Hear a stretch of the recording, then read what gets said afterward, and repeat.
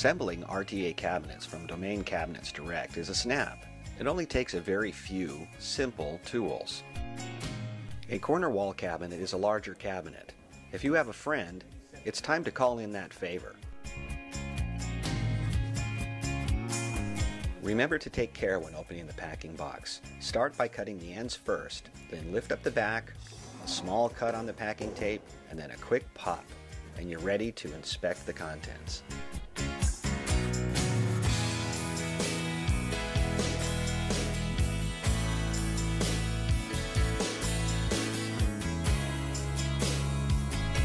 Take your time when inspecting the contents. Remember that this step is to help make you familiar with all of the parts of the cabinet.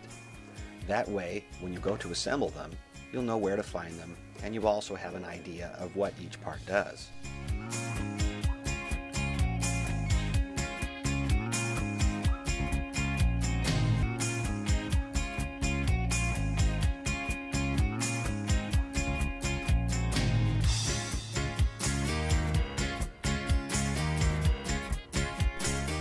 After you become familiar with the parts of the cabinet, it's also a good idea to get familiar with the hardware. Unpack the hardware into a container. That way you won't lose the small pieces.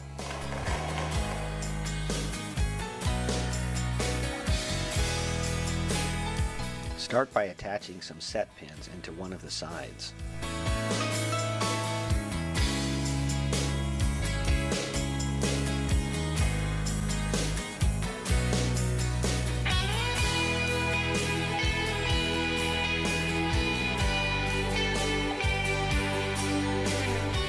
Then attach the set pins to the face frame.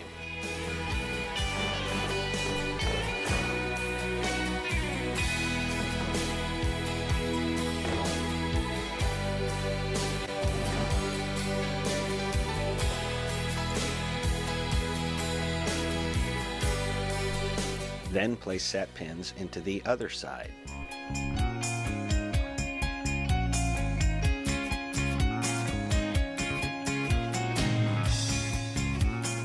Then place a few more set pins into back one.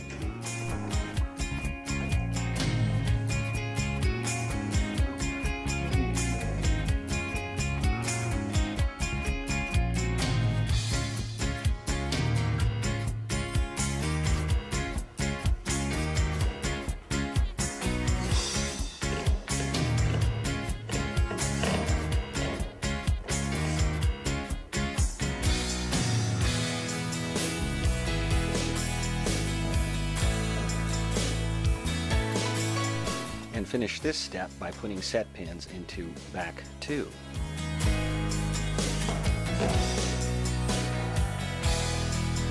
Now that all the set pins have been placed into the sides, it's time to start the assembly. Start the assembly with the cabinet top,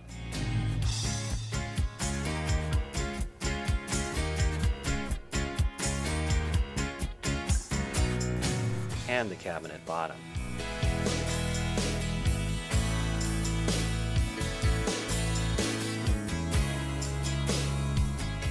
Note that back 1 and back 2 have a small groove for the final back section, back 3.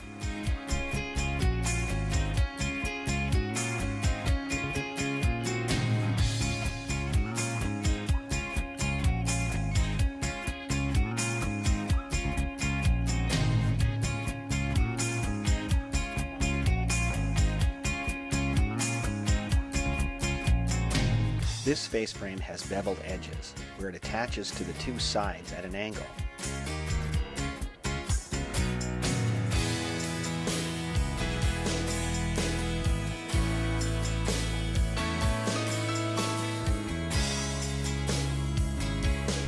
And this is back 3, which is a thin piece. Notice that it has a finished side and an unfinished side. The finished side faces the inside of the cabinet. Once again, remember to note the beveled edges which attach to side 1 and side 2.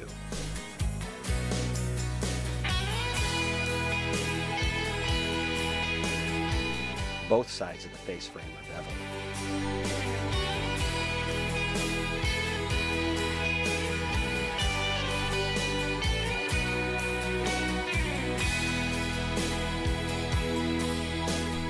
both the top of the face frame and the bottom are flat.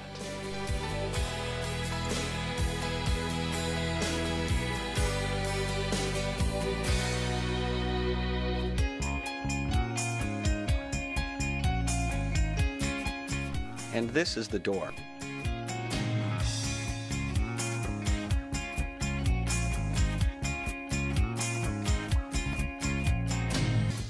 Start assembling this wall cabinet using the bottom and the top and one of the two sides.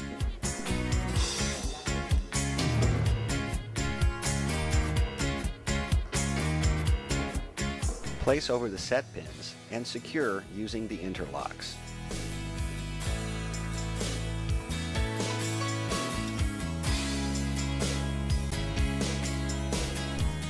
When you've completed attaching both the bottom and the top to one of the sides, it's time to place the face frame. But don't lock down all the interlocks, only lock down the two on the adjacent attached side. Then, place the other side gently into the holes.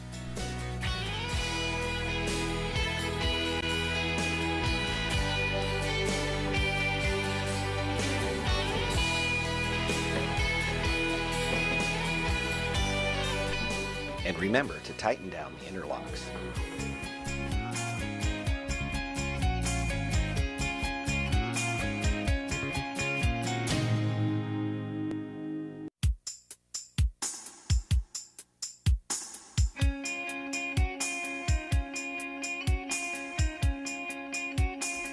After the face frame, the two sides, the top and the bottom, are attached. Now it's time to set the backs. The backs simply slide over the set pins. Make a few small adjustments.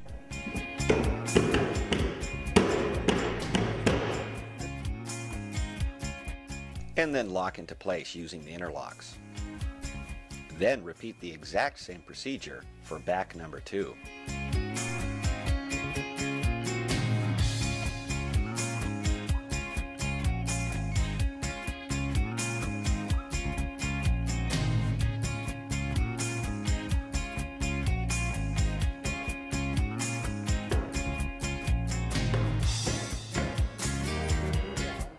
And now we're nearing the final step of assembling the cabinet box. Find the grooves for back number 3. Insert back number 3, being sure to use the finished side as the inside. Slide it gently into place. Make sure it lines up. And then use a couple of very small set screws to hold that back into place.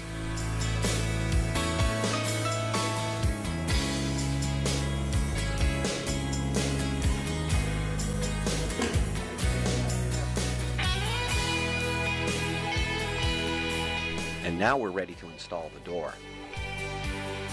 The doors are pre-cored. The hinges are easy to fit. Just line them up and screw them into place.